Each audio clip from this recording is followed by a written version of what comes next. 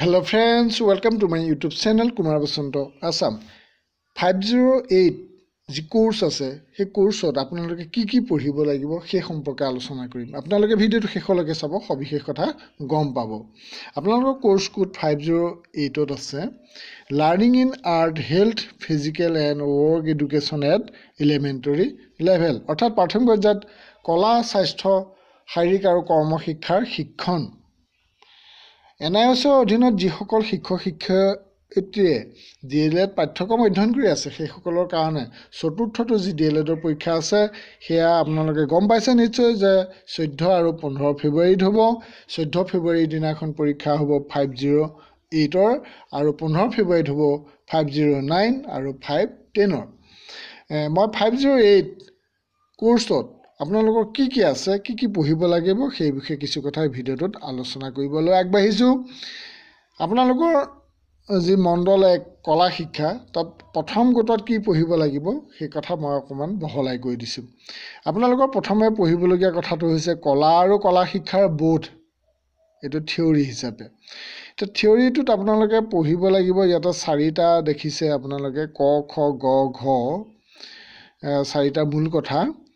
কত আছে কলা শিক্ষাৰ অৰ্থ আৰু ধাৰণা।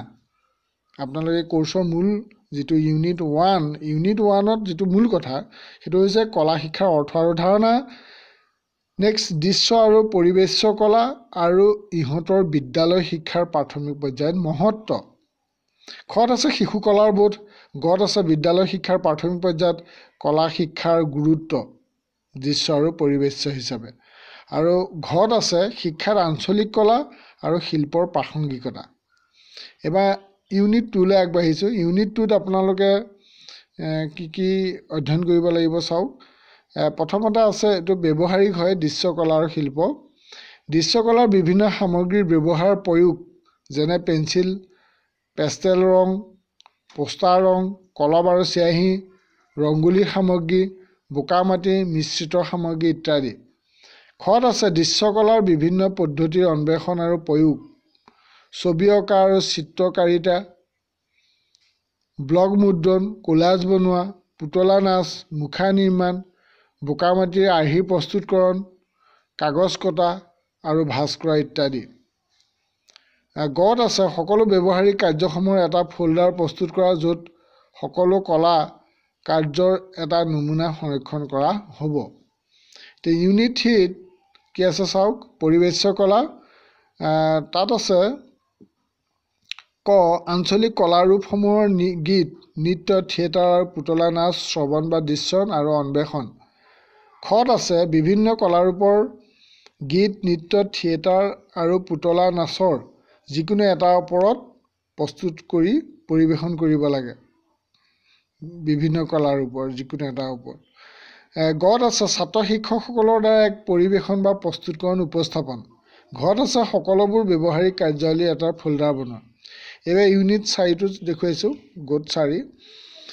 আপোনালোকে দেখিছে ইউনিট 4ত কি আছে প্ৰাথমিক শ্ৰেণীৰ বাবে কলা শিক্ষাৰ পৰিকল্পনা আৰু সংগঠন।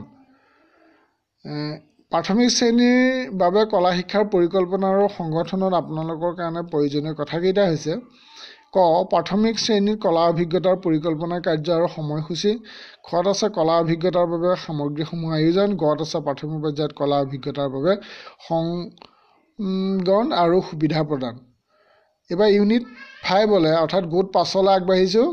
গোট 5ত আপোনালোকে অধ্যয়ন কৰিবলগীয়া বিষয়টো হৈছে কলা শিক্ষাৰ মূল্যায়ন। কলা শিক্ষাৰ মূল্যায়নত আপোনালোকে কি পঢ়িব লাগিব চাওক। কলা শিক্ষাৰ মূল্যায়ন খত আছে পৰ্টফলিঅ' বনোৱা। গত আছে মূল্যায়নৰ বিভিন্ন আহিলা আৰু কৌশলবোধ যেনে পৰ্যবেক্ষণৰ সূচী, প্ৰকল্প, পৰ্টফলিঅ', বিৰাম তালিকা অৰ্থাৎ চেকলিষ্ট, গণনা জোখ, ৰেটিং স্কেল, জীৱন কাহিনী পত্ৰ, প্ৰদৰ্শন ইত্যাদি। এতিয়া আমি দ্বিতীয় খণ্ডলৈ আগবাঢ়িছোঁ। দ্বিতীয় খণ্ডত আপোনালোকৰ মূল কথাটো হৈছে মণ্ডল 1ত যেনেকৈ আপোনালোকে পাইছিলে কলা শিক্ষা, এতিয়া আপোনালোকে তাৰপাছত কি পাব স্বাস্থ্য আৰু শাৰীৰিক শিক্ষা। স্বাস্থ্য আৰু শাৰীৰিক শিক্ষা বুলি ক'লে ইয়াতে বহুখিনি কথাই আছে। মই আপোনালোকক মণ্ডল 2ৰ আগত আপোনালোকৰ যিটো মণ্ডল 1ৰ কথাখিনি ক'লোঁ, এতিয়া মণ্ডল 2 মণ্ডল 2ত আছে স্বাস্থ্য আৰু শাৰীৰিক শিক্ষা। মণ্ডল 2 অৰ্থাৎ ব্লক 2ত ব্লক 2ত আপোনালোকে স্বাস্থ্য আৰু শাৰীৰিক শিক্ষা সম্পৰ্কে অধ্যয়ন কৰিব লাগিব। তাতে 6 নম্বৰ ইউনিটৰ পৰা আৰম্ভ হৈছে ব্লক 2টো। 6 নম্বৰ ইউনিটত আছে স্বাস্থ্যৰ অৰ্থ আৰু মহত্ব। স্বাস্থ্য সম্পৰ্কে ধাৰণা, শাৰীৰিক স্বাস্থ্য, মানসিক স্বাস্থ্য, আৱেগিক স্বাস্থ্য, সামাজিক স্বাস্থ্য আৰু আধ্যাত্মিক স্বাস্থ্য আছে। খত আছে ব্যক্তি, পৰিয়াল আৰু সমাজৰ বাবে স্বাস্থ্যৰ মহত্ব। গত আছে স্বাস্থ্য আৰু শিক্ষাৰ মাজত সম্পৰ্ক, স্বাস্থ্য শিক্ষাৰ বাবে প্ৰধান জৰুৰী, স্বাস্থ্য শিক্ষাৰ এক লক্ষ্য। এইখিনি কথা পঢ়িব লাগিব।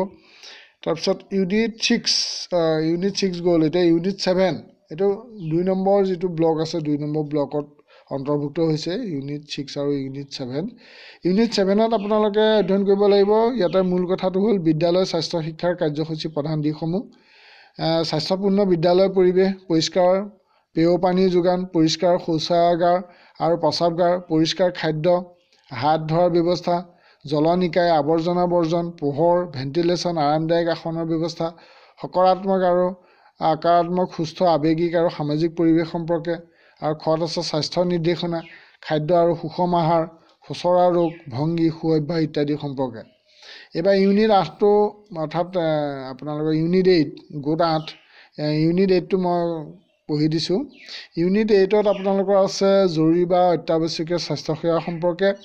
ইয়াতে আপোনালোকে অধ্যয়ন কৰিব লাগিব বিদ্যালয়ৰ স্বাস্থ্যসেৱা, ছাত্ৰ ছাত্ৰীসকলৰ সম্পূৰ্ণ শিক্ষণৰ বাবে প্ৰয়োজনীয় স্বাস্থ্যসেৱাৰ ব্যৱস্থা, স্বাস্থ্যসন্মত জীৱন নিৰ্বাহ আৰু সুনাগৰিক এই সম্পৰ্কে। খত আছে বিদ্যালয় আৰু গৃহত স্বাস্থ্য সংকটৰ পৰা সুৰক্ষা প্ৰদান বা ৰক্ষণাবেক্ষণ। গত আছে জৰুৰীকালীন আৰু দুৰ্ঘটনাৰ সময়ত প্ৰাথমিক চিকিৎসা ব্যৱস্থা। ইউনিট 9 অৰ্থাৎ গোট 9টোলৈ আগবাঢ়িছোঁ। ইউনিট 9ত আপোনালোকে অধ্যয়ন কৰিব লাগিব শাৰীৰিক শিক্ষাৰ অৰ্থ আৰু ধাৰণা। শাৰীৰিক শিক্ষাৰ অৰ্থ আৰু প্ৰয়োজনীয়তা প্ৰথমতে অধ্যয়ন কৰিব লাগিব। খত আছে শাৰীৰিক শিক্ষাৰ লক্ষ্য আৰু উদ্দেশ্য, ব্যক্তিত্বৰ যৌথ বিকাশৰ ধাৰণা, জৈৱিক, বৌদ্ধিক, আৱেগিক, সামাজিক আৰু আধ্যাত্মিক দিশসমূহ। গত আছে সকলোৰে বাবে শাৰীৰিক শিক্ষাৰ কাৰ্যসূচী, আন্তঃ আৰু বাহ্যিক বা বহি কাৰ্যসূচী। ইউনিট 10ত আছে শাৰীৰিক শিক্ষা কাৰ্যসূচীৰ পৰিকল্পনা আৰু অনুষ্ঠান, শাৰীৰিক শিক্ষাত পাঠ আঁচনিৰ নীতি, শিক্ষণ পদ্ধতি, সভা, খেল ধেমালি অনুষ্ঠানৰ আয়োজন।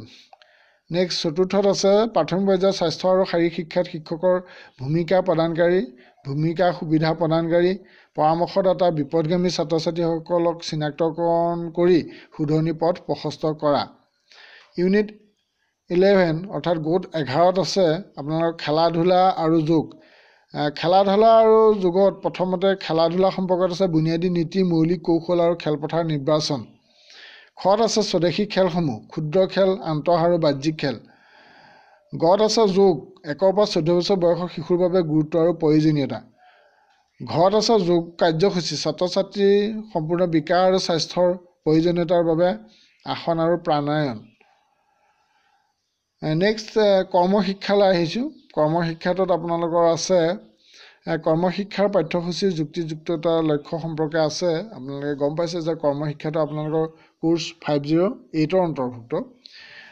তাতে আপোনালোকৰ ব্লক যিটো 3 কৰ্মশিক্ষা অৰ্থাৎ ব্লক 3ত আপোনালোকৰ ইউনিট পৰিছে 12 13 14 এইখিনি আছে।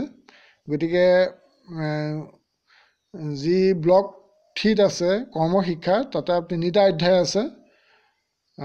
অধ্যায় নহয়, একক ইউনিট হিচাপে আছে। ইউনিট 12, ইউনিট 13 আৰু ইউনিট 14। এতিয়া 12 নম্বৰ যিটো ইউনিট, 12 নম্বৰ ইউনিটত আপোনালোকে পঢ়িব লাগিব কৰ্মশিক্ষাৰ ধাৰণা। এইটো থিয়ৰী হিচাপে কৰ্ম আৰু কৰ্মশিক্ষাৰ ধাৰণা। খত আছে কৰ্মশিক্ষাৰ দাৰ্শনিক, সামাজিক আৰু ঐতিহাসিক দৃষ্টিভংগী। তাৰপিছত পঢ়িব লাগিব কৰ্মশিক্ষাৰ লক্ষ্য আৰু উদ্দেশ্য। ঘৰত আছে কৰ্মশিক্ষাৰ ক্ষেত্ৰসমূহ। মানে 5 নম্বৰত আছে কৰ্ম এক শিক্ষাদান শৈলীৰ মাধ্যম, কৰ্ম আৰু শিকা। এতিয়া ইউনিট 13ত কি আছে সেইটো চাওক। ইউনিট 13ত আছে কৰ্মশিক্ষাৰ ৰূপায়নৰ সম্পৰ্কত থিয়ৰী আছে আপোনালোকৰ। কত আপোনালোকে এতিয়াতো 5টা আছে। কত হ'ল বিদ্যালয়ত কৰ্মশিক্ষাৰ পৰিকল্পনা আৰু সংগঠন, সময়, স্থান আৰু ছাত্ৰ ছাত্ৰীৰ দল প্ৰস্তুতকৰণ। খত আছে বিভিন্ন শ্ৰেণীৰ বাবে কৰ্মশিক্ষাৰ সময়সূচী প্ৰস্তুতকৰণ। গত আছে প্ৰাথমিক পৰ্যায়ত কৰ্ম শিক্ষাৰ যি সামগ্ৰীসমূহৰ সংগঠন সেই সম্পৰ্কে। ঘৰত আছে সামগ্ৰী আহিলা সা সৰঞ্জাম প্ৰতিপালন আৰু সংৰক্ষণ। ঘৰত আছে বিভিন্ন পাঠ্যক্ৰমিক ক্ষেত্ৰৰ লগত কৰ্ম সংযোজন, কৰ্ম আৰু শিক্ষাক একত্ৰিতকৰণৰ বাবে বিভিন্ন শিক্ষণ কৌশল সেই সম্পৰ্কে আছে।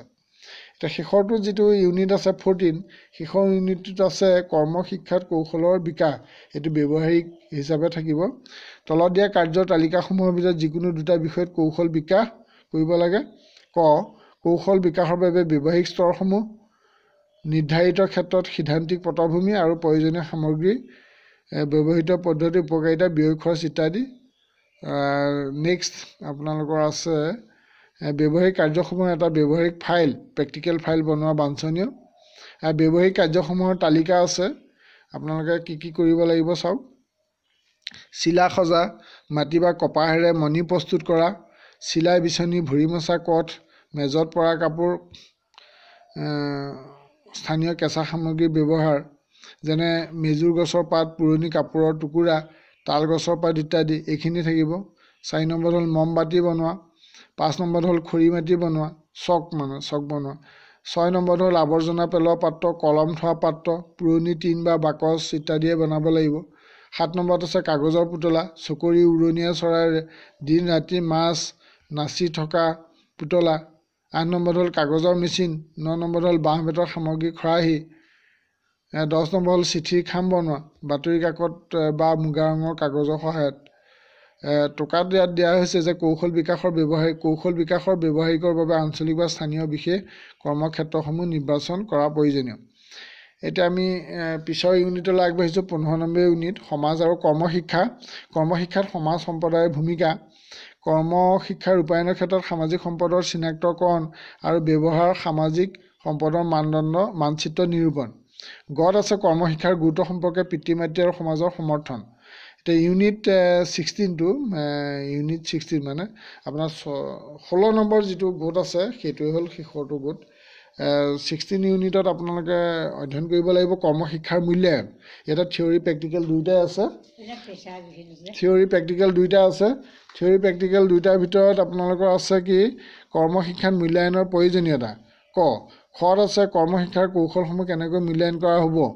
গত আছে নিৰ্দেশনা ভিত্তিক মূল্যায়ন। ঘৰত আছে মূল্যায়নৰ আহিলা আৰু কৌশল। ঘৰত আছে সমন্বয় শিক্ষক আৰু সমাজ সম্প্ৰদায়ৰ ভিত্তিত মূল্যায়ন। এইখিনি হ'ল মূল কথা, যথেষ্টখিনি দীঘলীয়া কথা আছে। আপোনালোকে কোৰ্চ 508ত কি পঢ়িব লাগিব গোটেই কথাখিনি আপোনালোকে ভিডিঅ'টো জানিলে। যদি ভিডিঅ'টো দীঘল হৈছে আপোনালোকৰ কাৰণে যথেষ্ট প্ৰয়োজনীয় কথাখিনি আছে। আপোনালোকে পৰীক্ষা কি পঢ়িব লাগিব পৰীক্ষাৰ বাবে 508ত এই সম্পৰ্কে মই ক'লোঁ। আপোনালোকে ভিডিঅ'টো চাই মানে বিশেষকৈ ইয়াৰ অডিঅ' কথাখিনিত আপোনালোকে গুৰুত্ব দিব লাগিব। মই স্ক্ৰীণত দেখুৱাবলৈ চেষ্টা কৰিছোঁ। স্ক্ৰীণত যদি কিবা কথা আপোনালোকে পঢ়িবলৈ অসুবিধাও পায় চিন্তাৰ কাৰণ নাই, কাৰণ মই কথাখিনি কৈয়ে দিছোঁ। আপোনালোকে যি পৰীক্ষা দিব 508 তাৰ কাৰণে নিশ্চয় এই কথাখিনি আপোনালোকক উপকাৰ কৰিব। আপোনালোকৰ মতামত জৰুৰ কমেণ্ট বক্সত জনাব। যদিহে ভিডিঅ'টো ভাল পাইছে লাইক কৰিব। লগৰ শিক্ষক বন্ধুৰ মাজত আপোনালোকে ভিডিঅ'টো শ্বেয়াৰ কৰিব। শ্বেয়াৰ কৰিলে ইয়াৰ ভিউৱাৰ্ছ বাঢ়ি গ'লে তেতিয়া মই আপোনালোকৰ কাৰণে প্ৰস্তুত কৰা যি ভিডিঅ' মই দি আছোঁ চেনেলত, তেতিয়া মই আৰু অধিক ভিডিঅ' প্ৰস্তুত কৰিবলৈ উৎসাহিত হ'ম। যদি মোৰ এই ভিডিঅ' বেছি সংখ্যক দৰ্শকে চায় তেতিয়াহ'লে মই আপোনালোকৰ কাৰণে ভিডিঅ' প্ৰস্তুত কৰিবলৈ উৎসাহিত হ'ম। আপোনালোকে ভিউৱাৰ্ছ বঢ়াবলৈ হ'লে ভিডিঅ'টো শ্বেয়াৰ কৰাটো অতিকৈ প্ৰয়োজনীয়। যিয়ে নহওক আপোনালোকে যদি চেনেলটো প্ৰথমবাৰৰ কাৰণে চাইছে তেতিয়াহ'লে যদিহে আগতে ছাবস্ক্ৰাইব কৰা নাই তেতিয়াহ'লে ভিডিঅ'ৰ তলতে থকা যিটো ৰঙাকৈ ৰেড বুটন আছে ছাবস্ক্ৰাইব বুলি লিখে তাত আপোনালোকে প্ৰেছ কৰি থ'ব। আৰু আপোনালোকে ভিডিঅ'টো ফুল স্ক্ৰীণত চাব। ফুল স্ক্ৰীণত চালে গোটেইখিনি কথা ভালকৈ দেখিব। কিন্তু ফুল স্ক্ৰীণত চাওঁতে আপোনালোকে ছাবস্ক্ৰাইব বুটামটো নাপাব। ছাবস্ক্ৰাইব বুটামটো পাবলৈ হ'লে আপোনালোকে স্ক্ৰীণটো মিনিমাইজ কৰি ল'ব লাগিব, অলপ সৰু কৰি ল'ব লাগিব। তাৰপিছত আপোনালোকে ছাবস্ক্ৰাইব বুলি লিখা বুটামটো পাব, ৰঙাকৈ আছে, তাতে প্ৰেছ কৰি থ'ব। তাৰ কাষতে বেল আইকনটো ওলাব, বেল আইকনটো প্ৰেছ কৰি থ'লে মই আপলোড কৰা বিভিন্ন ভিডিঅ' ন'টিফিকেশ্যন আপোনালোকে ইউটিউব অ'পেন কৰাৰ লগে লগে পাই যাব। তাৰোপৰি কুমাৰ বসন্ত আছাম বুলি লিখিও আপোনালোকে ভিডিঅ'সমূহ ইউটিউবত চাব পাৰিব। আপোনালোকে মোৰ ভিডিঅ'বোৰ চাই কেনে পাইছে নিশ্চয় জৰুৰ মতামত জনাব। আপোনালোকৰ মতামত মই গুৰুত্ব সহকাৰে চাওঁ। ভিডিঅ'টো ইমানটা সামৰণি মাৰিব বিচাৰিছোঁ। এইখিনি মুহূৰ্তলৈকে আপুনি যে ভিডিঅ'টো ধৈৰ্য সহকাৰে চালে আপোনাক বহুত বহুত ধন্যবাদ জনাইছোঁ। Thank U for ৱাটছিং।